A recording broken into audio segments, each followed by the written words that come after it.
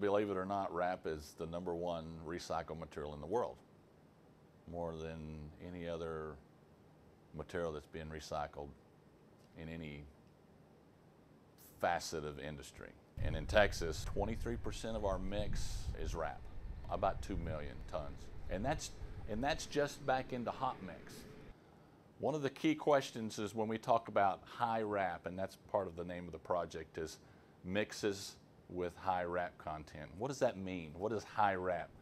When we first started to talk about it, the ideas were 40–50% wrap. Those are high wrap content mixes.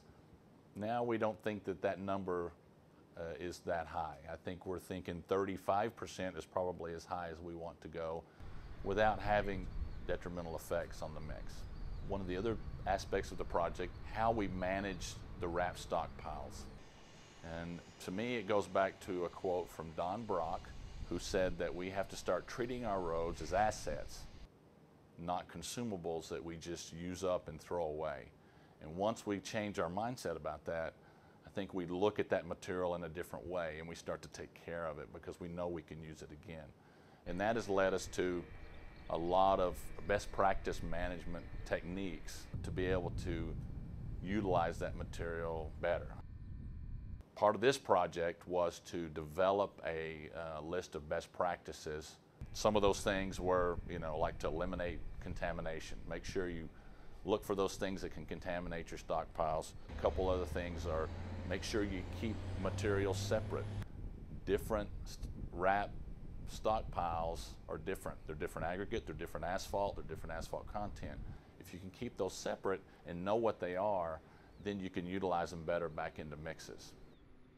Make sure that you mix your materials before you process. Another thing is don't over crush the material. We strongly encourage fractionating, and that means breaking that wrap back into its original size, and we call that black rock now. So 10 years ago, we didn't encourage fractionating the material.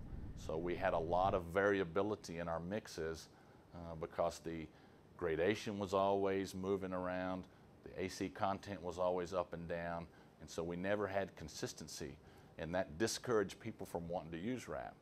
Now we encourage fractionation. We break it down into fine, medium, and coarse size materials. Then we can control that at the hot mix plant back into the mix and get a lot better quality control.